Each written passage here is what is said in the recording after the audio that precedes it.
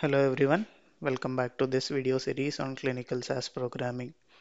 So in this video, we will see some of the domains that are explicitly related to oncology studies. So basically there are three domains, TU, TR and RS, but we will see a way or approach to how to easily remember these domains and what content is stored in these domains.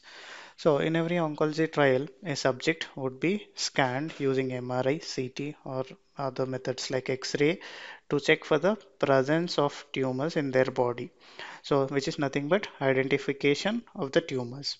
And then those identified tumors will be measured at different time points.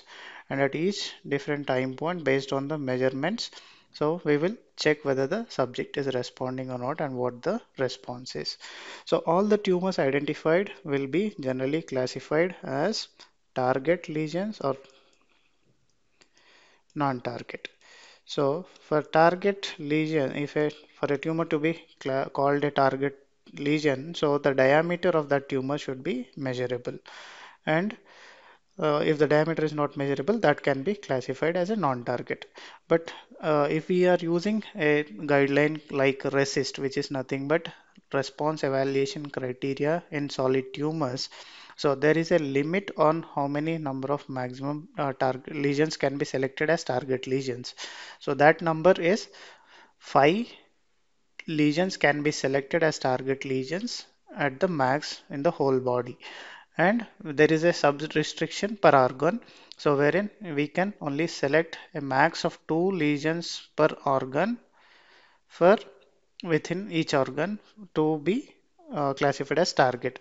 So if there are more than 5 lesions or more than 2 lesions per organ, so only this upper bound 2 per organ and 5 per body can be selected as target, and rest all lesions can be considered as non-target lesions. So under identification, so what we happen is like every tumor identified will be given a unique number within the study, and that generally the target lesions will be identified with some numbers like T01, T02, etc. And non-target lesions will be identified with a numbers like NT01, NT02, etc. And these target lesions and non-target lesions will be measured across different time points after giving treatment, or once during screening period, so that that can be considered as baseline.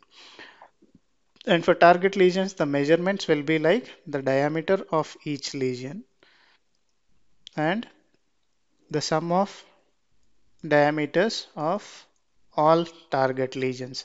So these are some of the commonly uh, seen measurements: the diameter of each individual target lesion and the sum of diameters of all the target lesions. And non-target lesions will be checked only for whether they are present or absent during the course of the treatment. So the information is like present or absent, whether a particular, they'll check whether the non-target tumor is completely removed during the course of the treatment or if it is still present or not. So it's kind of yes or no, present or absent information will be collected. And under responses, so the response would be classified based on the whether the tumors are target or non-target response tumors. So we'll have a response for target lesions, so which we call as target response, and the response of non-target lesions will be called as non-target response. So based on the combination of these two responses, we will have the overall response for treatment within the subject. So we have target response, non-target response, and overall response. So now we have seen three distinct components. One is identification of the tumors, measurements of those tumors, and the responses of the tumors at target and non-target level and at study level.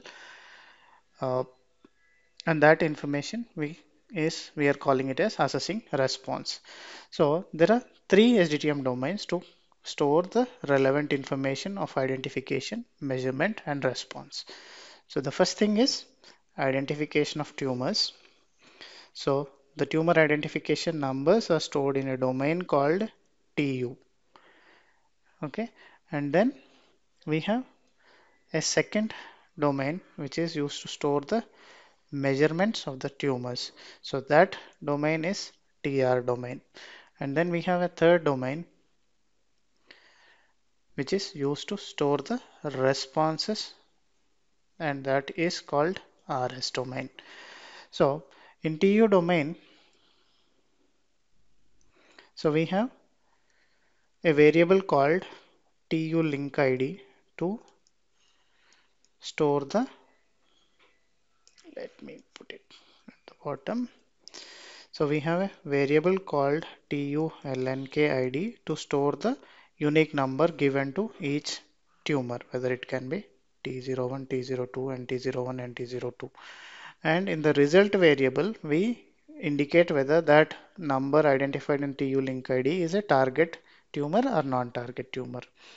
Under TR, we have the commonly seen test CDs are diameter and the sum of diameter, and the result is stored in that original result variable and the standard result unit variables. So sum of diameters. And under for non-target, so we have seen that we have a variable, we have a test CD called tumor state, which is used to capture whether the tumor is present or absent in the original result variable. Under RS, we have test CDs, which is used to capture the target response and non-target response and overall response. OVRLRESP is the test CD which is used to capture the information related to the overall response. So we'll have the tumors identified, and that information will be stored in TU domain, and the measurements related to the individual tumors will be stored in TR domain, and the response assessment for target tumors and non-target tumors and the overall will be stored in RS domain. So these are the three oncology specific SDTM domains, and we now have seen how to easily remember these things and what content will be stored in these three domains. Hope this is helpful. Thank you for watching and keep learning.